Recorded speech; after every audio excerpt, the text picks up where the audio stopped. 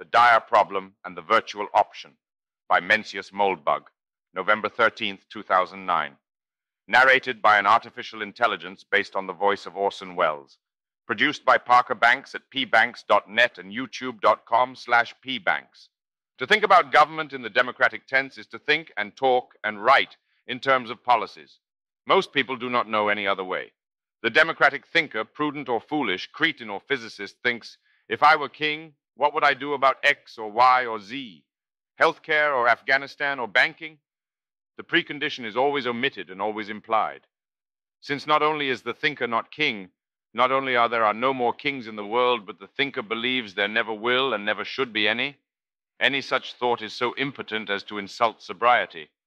One might as well ask, if I were God, what would I do about mosquitoes? Normally, nothing but a tab of Owsley's plus a hefty Bolivian chaser could bring a conceit so vain and fantastic to the sustained attention of the neurologically uncompromised brain. Dear reader, if you doubt, I commend you to Steve Randy Waldman's brush with power. It is said that Tim Geithner stopped by.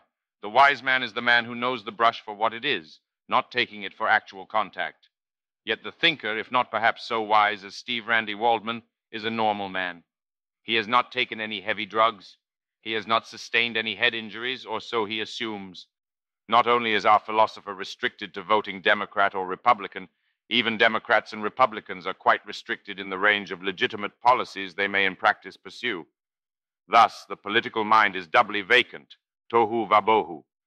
No wonder today's American, whose great-great-grandfathers paraded by torch, formed secret societies, cast eagle generals in bronze, could give a crap. He is politically apathetic because he is subconsciously wise.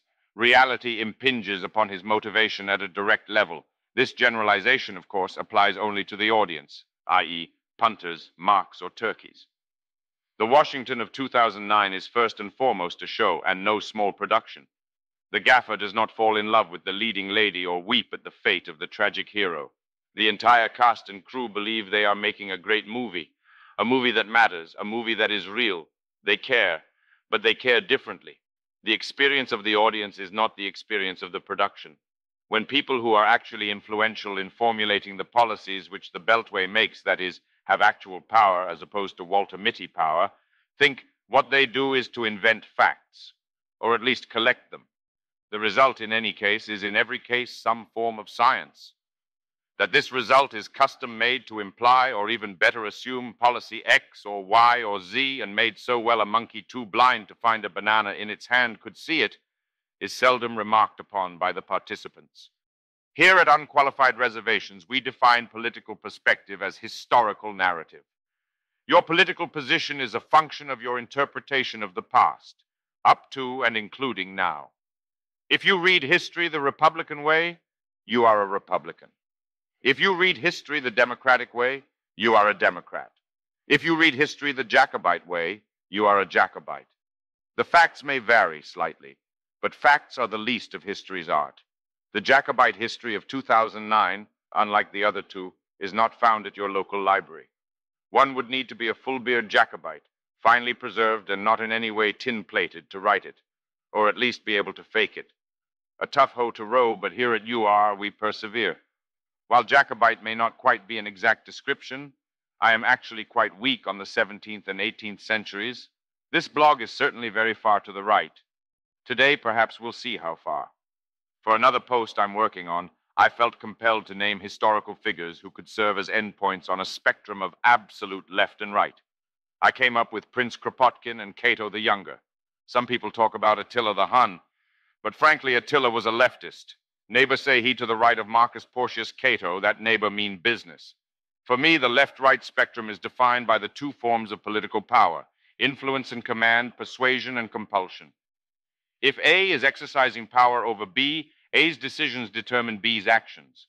This is either because A has persuaded B to do what A wants, or because A has compelled B to do it. Either way, A is the big boss in charge. His testicles swell. An organization is perfectly left if it operates entirely on the principle of persuasion. That is, cooperation by consensus, without any hierarchy, interest, or position. Of course, no non-trivial organization can operate entirely on this basis. So non-trivial organization can be perfectly leftist, let alone a sovereign state, which must defend itself by definition. Officerless armies have also been tried once or twice, generally without great success. An organization is perfectly right if it operates entirely on the principle of compulsion, without ambiguity, informality, or conflicts of interest.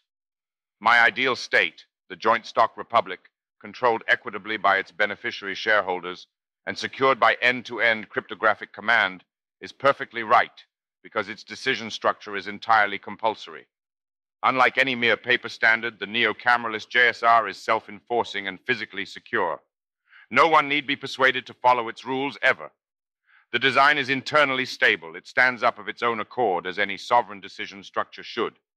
Unlike classical republican forms, it has no tendency to decay into democracy, and it lacks any inherent internal conflicts of interest. It may not last forever, but it is designed to last forever. So yes, I to the right of Cato. Yo bitches can fear me. I like the ass meat research group. Notice, for instance, that under a purely compulsory sovereign, there is no need for propaganda. The joint stock republic has no reason to concern itself with the political opinions of its residents, because no coalition of its subjects has the practical power to threaten its security. Thus it may treat them as what they are, its customers. Hopefully a somewhat warmer bond, making the political question moot. How hard is it really to keep the shoppers from looting the Walmart? This sudden evaporation of all zombie memes and public lies, of entire doctrines heretofore appearing remarkably pink-cheeked but animated only by the arteries of power, is just one of the many delightful surprises that the return of absolute sovereignty, however long it takes, will spring upon the world. What's funny is that the ordinary educated American, a devoted reader of the New York Times, considers political and politicized some of his most foul terms of abuse. Once the democracy show is finally canceled, he will see just how right he was. Such a blessed miracle can only come to pass, however, if its evangelists are as clear about its problems as its advantages, if not clearer. Thus, I want to break the rule I started with and talk policy. There is one problem facing humanity that must be solved by any design for a USG-5, not just mine. A good way to demonstrate the superiority of my design is to show how it states and addresses this problem. If the problem engages you, translate it into your world and solve it there. The dire problem is so dire that I cannot just tell you what it is. Dear reader, I fear your head still remains partially attached to the real world. In the real world, the dire problem cannot be solved. Thus, it cannot be contemplated. Only in my fantasy world can it be solved. Therefore, not to solve it, but to contemplate it, we must descend deeper into the fantasy. Details. Whatever title he assumes, the CEO of a joint stock republic holds one position, famous across history, found in every country. That is king. Our king should probably have prior experience as a mere corporate CEO, which is why I take the statistical liberty of assuming his testicles. A king is a king because his job is the job of kingship. The selection process is immaterial. A king may inherit the job, he may be elected, he may be selected. Moreover, while any true king is absolute in authority, no king can be irresponsible. That would make him dictator, not king. Every king is responsible to some persistent, that is, eternal institution. Ideally, that institution has the power to switch kings and no other direct authority. A hereditary king is responsible to the royal family. An elected king is responsible to those who elected him, etc. The standard American corporate architecture, in which the CEO is responsible to a board of directors elected by the shareholders, works reasonably well, at least in theory. However, if elections seem repugnant or dangerous due to their unfortunate democratic associations, there is an aristocratic solution which avoids elections and should produce a body of equal or greater responsibility. Simply appoint the 50 or 60 largest shareholders as a Senate. Senators vote by weight of shares. The size of any such assembly should be under the Dunbar number. Shareholders whose holding is under this bar may or may not select any senator as their proxy, adding their weight to his. Thus, all shareholders are represented equally in a body of manageable size. The Senate can even be reduced to board size for minimum overhead. The senatorial design is superior to the representative design because it places no professional intermediaries between the owners and the management. Rather, the latter are directly responsible to the former. While a layer of delegation can work quite well, all sorts of cruft can also creep into it. However the responsibility structure is designed, it is absolutely essential that no significant conflicts of interest exist within it. Shareholders, for instance, share the interests of their property by definition. A royal family is a family business. Not one king in European history can be found who ruined his own country to enrich himself like an African dictator. Large shareholders will often have conflicts of interest with the sovereigns they own due to the sheer financial size and variety of business interests they may hold. There is no solution to this problem but a careful initial distribution of the shares and a command structure that allows the Senate to block the votes of shares whose holders are conflicted. Ideally, the shares are widely enough spread that these conflicts disappear in the noise. Position limits are an excellent idea. Ideally, large positions become concentrated among ultra-wealthy families, whose members can serve as a durable senatorial aristocracy. Other well-structured sovereign corporations are often good shareholders, especially among a family of states created through the same process. For example, an easy way to break up USG is to convert it to a keiretsu of cross-held sovereign states whose shares of each state are initially held by the other 49. This ensures that responsible management, if initially selected, will remain quite responsible. These shares can then be distributed carefully and broadly across a global financial market, shifting responsibility to a broad cross-section of human prudence. This corporate banality is sound, but it is not glorious. If the job of the sovereign CEO is the position of king, why not assume that position's ancient and honorable styles and ornaments? We could start with the name and the majuscule, king. These alone may seem ridiculous at first, but the reality of power will infuse them, as it always has. Similarly, if our board of directors is a senate, let it be a senate. The term, after all, is far older than Washington. Armed with these dignities, we must pick a state. I pick my own, California. The question of policy is thus: as King of Royal California, absolute in authority but responsible to a Senate of major shareholders, what would I do about X or Y or Z?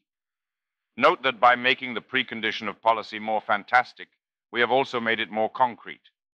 What will the return of royal government mean for California? A recent network TV series, Kings, made a stab at imagining a modern monarchy. Mrs. Moldbug and I rented the pilot. It was not good. I constantly felt the desire to enter the screen, seize the camera, and redirect it from the royal family to the royal administration. Alas, after so many years of grim, mindless democracy, the return of true kingship can mean only one thing for Anglo-American civilization, in California or anywhere else: a glorious rebirth. It is a permanent occasion for public glory. Its date will be celebrated for the next century. Life before the Restoration will seem inconceivably ugly, boring, weird, and dangerous, like life under communism. And the fall of communism will seem the first step in the fall of democracy. In the first few months of royal administration, both the king's subjects and his real estate learn what it feels like to be treated as what they are: assets. These assets, like German machine tools operated without lubricant in Magnitogorsk, are in an extremely deteriorated condition. This neglect of capital is, of course, visible in the massive financial delinquency of the democratic era. After 6 months of the king's peace, it is safe for any Californian to walk anywhere in any Californian city at any time of day or night. Every human in the state is legal and identified. The trade balance is neutralized, creating new industries sufficient to employ all Californians. All post-1950 architecture is classified for demolition and replacement. Young Californians in all grades are tackling their new classical curriculum, and so on. Life has become better, comrades. Life has become more joyful. This is the frame of mind in which Royal California sets out to solve the dire problem. Next to this problem, all the king's other problems are straightforward and unworthy of notice. They were only phantoms of democracy. Government in reality is not hard at all. All manner of seemingly intractable woes will dissolve before the king's golden and tireless energy. But the dire problem is different. The dire problem is that while all the land in California is of positive value, since for all its faults the environmental stewardship of the late USG-4 was excellent, the same cannot be said for its population. No king would allow his population quality to sink to such a state. No king has reigned in California for almost 2 centuries. Many Californians, Most Californians are assets. That is, productive citizens or children who will grow up and become productive citizens. Their place is the left side of the balance sheet. Their presence in California increases California's productive power and thus its value as a financial asset. As the king begins the transition from democracy, however, he sees at once that many Californians, certainly millions, are financial liabilities. These are unproductive citizens. Their place on the balance sheet is on the right. To put it crudely, a 10-cent bullet in the nape of each neck would send California's market capitalization soaring, often by a cool million per neck. And we are just getting started. The ex-subject can then be dissected for his organs. Do you know what organs are worth? This is profit. If we claim to derive the responsibility of government from mere financial prudence, we must explain why the business strategy of culling unwanted subjects for their organs is not viable. Most would not find this profitable strategy consistent with responsibility. Yet since a sovereign is sovereign, no higher sovereign can exist to outlaw or preclude it. The design must solve this problem on its own. The simplest, broadest, and most essential prevention against this degenerate result is the observation that the royal government is a government of law, and a government of law does not commit mass murder. For instance, no such government could take office without promising to preserve and defend its new subjects, certainly precluding any such genocide. A sovereign that breaks its promises, especially in such a ghoulish way, is a sovereign that its subjects cannot trust. This, in turn, is a much less valuable sovereign. Who wants to stay in the Hotel California? The whole idea of the King's Peace is that you can take a shower without worrying about Norman Bates. Property values just went through the floor. And what is a country but its property? More specifically, these human liabilities are indeed just that, liabilities. The royal government cannot possibly take office without assuming the financial liability to keep these unfortunates alive and in a condition of human dignity. This will appear on the right side of Royal California's balance sheet, just like its bond coupons. Moreover, the right to be kept alive, etc., at California's expense, appears on the left side of a human liabilities balance sheet, just like his IRA. Thus, despite its inherently mercenary form as a reactionary corporate monarchy, an omnipotent uber state whose soul is a little dried-up pea, Royal California will not actually be executing hapless peasants for their organs. This is nice to know, but do we really know it? The explanation that Royal California will not harvest the poor for their organs, because it will have promised not to harvest the poor for their organs, and its most valuable asset is its reputation, while certainly accurate, is too narrow for me. Having established this legalistic defense, let us reinforce it with further realities. More broadly, Royal California will in all cases treat her subjects as human beings. The maintenance of equity as well as law is crucial to her reputation. Thus, the Genixus is out, with or without the organ harvesting. Carlylean to its core, the ideology of Royal California is that the king is God's proxy on earth. Whatever God would have him do, that is justice. The king, having done his best to divine God's will, shall see it done. Or else he is no king, but a piece of cardboard, a Canadian lumber log. Clearly, God is not in favor of harvesting the poor for their organs. You're probably thinking of Huitzilopochtli, so this is another safeguard. This still does not satisfy me, however. The dire problem is a dire problem. It is not to be dismissed so lightly. Let us turn and face it more broadly. Again, it faces not only Royal California, but every California. Stated most boldly, the dire problem is that there is a line of productive competence beneath which a human being is a liability, not an asset, to the society, including him. This calculation is made in terms of the marginal human. Does California gain or lose by adding one person just like this person? For millions, the answer is surely the latter. Worse, with the steady advance of technology, this line rises. That is, the demand for low-skilled human labor shrinks.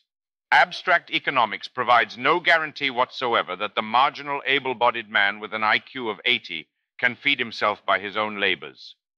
If you doubt this line, simply lower it until you doubt it no more. At least logically, there is a biological continuum between humans and chimpanzees, and the latter are surely liabilities. Why does this matter? It matters because either A, a man can feed himself, or B, he dies horribly of starvation, or C, someone else feeds him. If A, he is an asset. If C, he is a liability to someone. If B, he makes a horrible mess and fuss while dying and is thus, in that sense, a liability. Moreover, the presence of the poor becomes extremely unpleasant well before the starvation point. It is useless to say that there are no human liabilities. Royal California was born to do God's work in California. If your God is into fibbing or averting his eyes, he is some other deity. Our fellow sees only the truth and speaks it. Come on, man. Let the glory and horror of the world unfold itself before your eyes. There are human assets and human liabilities. Calling the latter the former is a terrible error, a blasphemy. God can wish a thing and make it so, but not you. Think of the glories of emptiness and solitude. You yourself have gone into the wild to find them. Everyone reads Thoreau in high school. Not everyone reads Robinson Jeffers, but they probably should. Any subscriber to Outside Magazine can relate trivially to Jeffers' inhumanism. Are not all humans of themselves born revolting, filthy apes on the right side of the ledger? Must not they struggle to even break even and contribute to civilization? Let those of us born with golden brains, therefore, the tiny top sliver that Ralph Adams Cram called human, as opposed to anthropoid, inherit the earth through the talent that was born in our hands and minds. As for the anthropoids, their hearts will always beat in our chests. Their brains can be frozen and perhaps scanned someday when we have the technology. Imagine the garden that a population of 10 or 20 million, all the most human of humanity, could make of the earth. Would they miss the 6 billion? Not a chance. Would the planet seem empty and boring without the favelas of Rio, the projects of Baltimore, the huge human warrens of Lagos? Not a chance. Nor, if your taste runs to Gaia, would the earth. And if the few can figure out how to preserve the organs of the many, this new nobility can live for millennia. Anyway, I'm not actually making this Swiftian proposal. On the contrary, as I've said, I oppose it. Nonetheless, it is important to present it because the attraction is real, at least to some of us. Besides, what else are you going to do with the huge human warrens of Lagos? Lagos is not in California, at least not yet. But the latter is hardly without its pits. We now face the dire problem squarely. The king has two constraints. First, his solution must be consistent with human dignity. For his model of dignity and charity, he chooses the system of Maimonides.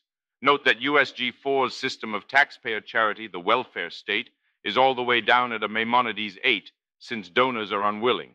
As for the effects, the sage is entirely validated. Second, once the first constraint is solved, the solution's effect on free citizens must be as close as possible to the effect of our organ harvesting proposal. In other words, any solution to the dire problem can be defined as a humane alternative to genocide. Such a humane alternative will not cost 10 cents a head. It will not yield valuable organs. It will produce a society consisting entirely of productive citizens and their dependents, which takes Robert Putnam's research to its opposite endpoint. Those who have experienced no such society are mistaken to scoff at it. Had they ever tasted any such community, they would never give it up. The king who brings it will silence catcalls and make believers. Let's approach this problem of human dependency in more detail. What does the king do with his mindless, menacing, misbegotten masses? First, the king's law is that either a human being is a free, tax-paying yeoman or a ward. A ward is any dependent, anyone not responsible to provide for his or her support. The general principle of wardship is that every ward must have a patron who is responsible for supporting the ward, authorized to direct and discipline the ward, and liable for the ward's offenses. This is not my idea. It is straight out of Roman law. The trivial and common example of the patron-ward relationship is the relationship between parents and children, or children and their superannuated parents. Familial dependents are simply none of the king's business. His law upholds rather than challenging these structures. We turn, therefore, to wards of the state.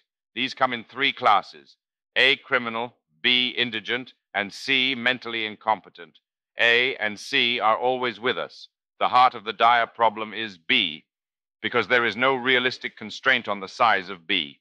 Indeed, as we approach the singularity, B tends to include everyone, golden brains or not.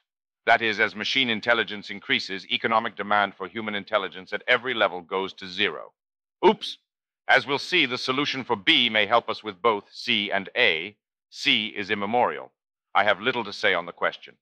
As for A, crime does not much trouble the king, not with his aggressive use of modern forensic and security technologies. Widespread crime is an epiphenomenon of democracy. In Royal California, you are much more likely to be attacked by a wild animal than a feral human, and there are none of either in the cities. Dangerous bipeds are simply not in circulation. So long as your children are old enough to understand traffic safety, they can wander up and down Market Street all night if you care to let them. The standard of public safety is independent of the threat. Whether your rights are violated by an agent of the king or an independent criminal, you experience the same violation. The democratic failure to eradicate crime is thus best defined as a form of state terror, with the same unlovely motivations always found in a government which torments its subjects. Crime in Britain, for instance, increased by 2 orders of magnitude in the last century as that country terminated its ancient aristocracy and entered its present democratic tailspin. The Victorian ability to nearly eradicate serious crime, even with Victorian forensic technology, is a testament to that age's genius for the rule of men. Most of today's criminals are not psychopaths, biologically defective goods. They are, or at least conceive of themselves as, free warriors against civilized society. A government which can not only detain these warriors, but conquer and defeat them, breaking their martial spirit, can resocialize them. This was once routinely done in American prisons, or any prison for that matter. For example, in the French Catholic novelist Paul Bourget's 1893 tour d'Amérique outre-mer, he visits the tombs in New York. We had not been 10 minutes in it when we began to see convicts laboring in some earthworks, but for their uniforms of white with broad dark stripes, we might have taken them for working men at their ordinary task. Absorption in work is so essential a characteristic of American life that these convicts seemed not different from free workmen. Their countenances were not more sad than those of engineers on their locomotives or smelters in their foundry. The workshops were therefore filled with workmen who do excellent work at a low cost. In pavilions surrounding the central building, there was a forge and a cabinet shop, a shoe factory and a locksmithy, and so on through the whole range of trades. We saw rows of tailors, painters, bookbinders, clockmakers peacefully at work. How were criminals reduced to these peaceful trades? They were broken, forced to work, or be beaten and starve. They were ruled. The king is not afraid to rule. We move on to the genuinely hard problem, B. Here we are dealing with human beings who have done nothing wrong and have therefore nothing to be punished for. They simply happen to lack the ability to provide for themselves on the free market. First, the king has no compunction whatsoever in creating economic distortions that produce employment for low-skilled humans. A good example of such a distortion in the modern world are laws prohibiting self-service gas stations, as in New Jersey or Oregon. These distortions have gotten a bad name among today's thinkers because make-work is typically the symptom of some corrupt political combination. As the king's will, it will have a different flavor. As both a good Carlylean and a good Misesian, the king condemns economism, the theory that any economic indicator can measure human happiness. His goal is a fulfilled and dignified society, not maximum production of widgets. Is it better that teenagers get work experience during the summer, or that gas costs 5 cents a gallon less? The question is not a function of any mathematical formula. It is a question of judgment and taste. All that free market economics will tell you is that if you prohibit self-service, there will be more jobs for gas station attendants, and gas will cost more. It cannot tell you whether this is a good thing or a bad thing. There may be no jobs for men with an IQ of 80 in Royal California, at least not in a Royal California whose roads are paved by asphalt rollers. But suppose its roads are paved in brick. A man with an IQ of 80 can lay brick, do it well, and obtain dignity from the task. Nothing whatsoever prevents the king from distorting markets to create demand for the supply he has. The anthropoid remains a liability. The full-service gas tax is a tax. The man with the 130 IQ will not obtain his neighbor's liver and will still have to support him. But the dependency being sufficiently indirect, he supports a free and dignified man, a yeoman, in fact, if a dull one. Work is not so ennobling that it can convert a low-browed cretin into the Marquis de Lafayette, but it can convert him into a man decent enough to walk the king's streets. Or not. The low-browed man of 70, and remember, for every 130 there is a 70, may still require special supervision. Besides a job, he needs a patron. Productivity he has, but direction and discipline he still requires. His patron may be a charity or a profitable corporation or even, gasp, an individual. In the last case, of course, we have reinvented slavery. Gasp. Since the bond of natural familial kindness is not present in the case of an unrelated ward, the king keeps a close watch on this relationship to protect human dignity. Nonetheless, his wards are farmed out. It is always better to be a private ward than the ward of the state. Bureaucratic slavery is slavery at its worst. Adult foster care, as perhaps we will call it, is a far more human and dignified relationship. The combination of calculated market distortion and private patronage, therefore, is the king's primary approach to the dire problem. By carefully chosen technical restrictions and the like, he can sculpt a labor demand which roughly approximates the actual labor supply. By finding patrons for those not responsible enough to be responsible for themselves, he ensures that these individuals have direction as well as productive value. Financially, this is quite inferior to sculpting a labor demand through organ harvesting. But if organ harvesting is out of the question, technology restriction is the first and best solution for the problem of mass indigence. It is certainly far superior to the virtual option, both financially and humanely. The virtual option. For the first time, whispers of this scheme pass our lips. What is it? To enter the frame of mind that allows us to conceive the virtual option, let us leave California and return to the vast slums of Lagos or any other third world city. Anyone who saw District 9 will be familiar with the concept. That was not a set. Now imagine yourself in a helicopter day after day, touring these fermenting pits of rancid humanity around the world, from Lagos to Rio, from Rio to Manila, from Manila to Soweto. Foul bile rises in your gorge. What king could employ these masses? What highways will they brick? What masters would have them, even as slaves? The horror, no. God will not allow these foul armies to fester as ulcers on the earth. As is plain by smell from birth, he cursed these cities and their shambling bipeds. God's California was not made for such creatures. It is true that there are no favelas in California, now. There are also quite a few people in California who believe that no person is illegal, and more every day. Someday in the lives of those now living, the borders will open. Lagos will come to California, and then we'll really need a king. Harvest the organs. But no, God will not let us do that either. Bummer. The king must scrape these orcs from the earth. Knowing God's will, he knows that God wishes them vanished, dissipated, vaporized, gone. Their former middens scoured and made state parks, clean and fresh with trees and grass. Their disappearance celebrated by state holiday. On the other hand, he insists that they retain human dignity, preferably indeed augment it. How do you execute people while maintaining their dignity? I'm afraid you don't. Thus, the virtual option, our humane alternative to genocide.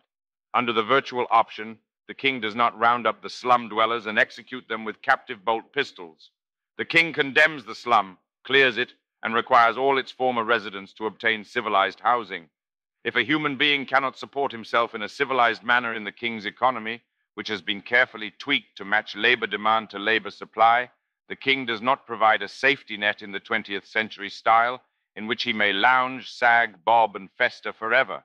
No, then it is time for the virtual option. If you accept the virtual option, always a voluntary decision, even if you have no other viable options, California will house, feed, and care for you indefinitely. It will also provide you with a rich, fulfilling life, offering every opportunity to obtain dignity, respect, and even social status. However, this life will be a virtual life. In your real life, your freedom will be extremely restricted to the point of imprisonment. You may even be sealed in a pod. The result is that the ward, A, disappears from society, and B retains or hopefully increases his level of dignity and fulfillment. He remains a financial liability because it is still necessary to prepare his meals and maintain his pod. But other residents of California no longer feel menaced by his presence, for he is no longer present among them. To make the virtual option work, of course, a virtual life must provide real human dignity. This technology is not at present available or anywhere close. Let us inquire into the matter. First, consider two existing virtual world games, Second Life and World of Warcraft. I have barely touched a computer game in the last 10 years, and even when I was in college, which was a dreadfully long time ago, I preferred single-player games. However, Even I am aware that Second Life is boring and full of losers and perverts, whereas World of Warcraft is furiously addictive even to many people with an actual first life. Why? Because the designers of Second Life, being good San Francisco progressives, forgot something very important in their virtual world. They forgot that life needs purpose. In Second Life, your character just wanders around chatting, displaying sexual decorations and laughing stupidly at weird, funny stuff. Not coincidentally, this is more or less the San Francisco 20-something bohemian idea of the good life. In World of Warcraft, you are in a Dungeons and Dragons universe. You go on quests, get points, kill monsters and/or each other. Result, Linden makes layoffs, Blizzard makes bank. Blizzard's virtual world provides its characters with a built-in system of meaning, however crude. Linden's assumes that mere socialization is sufficient to satisfy the human drive for purpose. All the virtual world games in existence today are intended as just that, games, or rather toys. Many people with real lives invest a considerable amount of time in Warcraft, but most are embarrassed by it. A toy of this sort is simply not designed to absorb the entire life of a human being, granting it meaning and dignity even inside a sealed pod.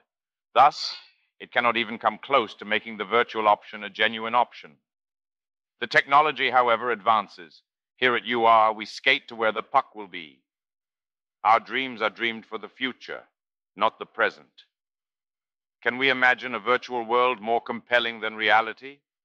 Easily. Every novelist does. In the real world, meaning and purpose are hard to find. In the virtual world, they are trivial to invent. Go slay a dragon, or illuminate a manuscript, or accumulate a golden hoard. The dragon is a data structure. The manuscript could be illuminated in PDF. The golden hoard is a mere integer.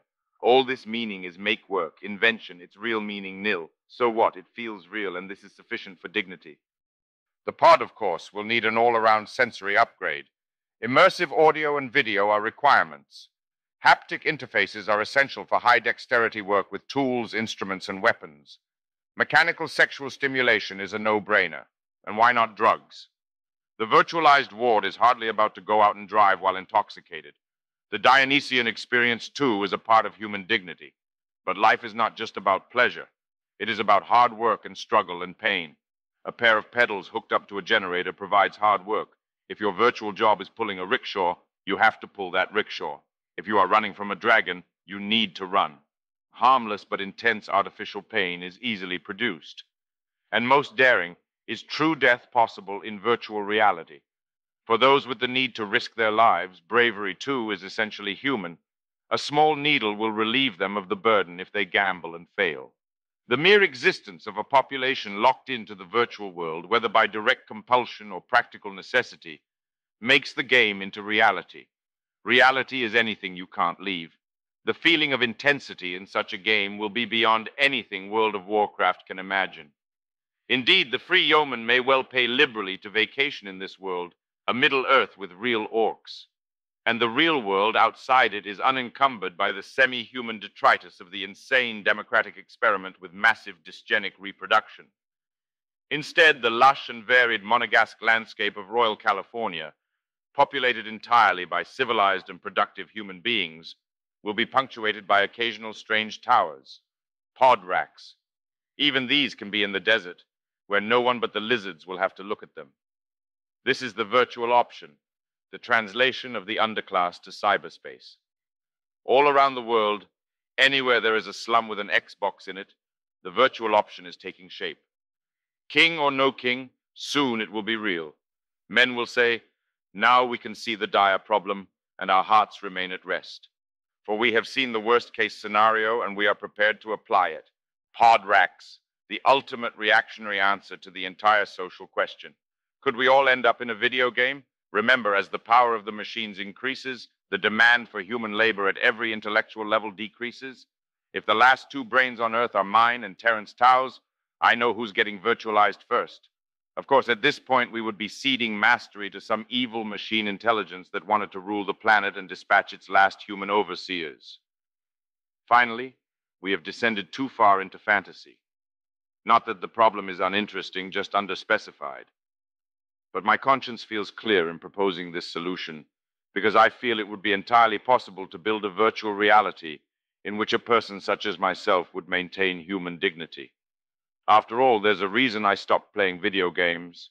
I find them absorbing. Just about everyone does, crude and primitive as the games of 2009 or heck 1989 are. And the smaller the mind, the more easily absorbed. So the techno-dictators of the 21st century will have no difficulty whatsoever in capturing and absorbing the mindless mass. As usual, we see only one obstacle between us and this bright future: democracy. This is the true dire problem. Not bad demographics alone, but the combination of bad demographics and bad politics. Fix the latter and everything is possible.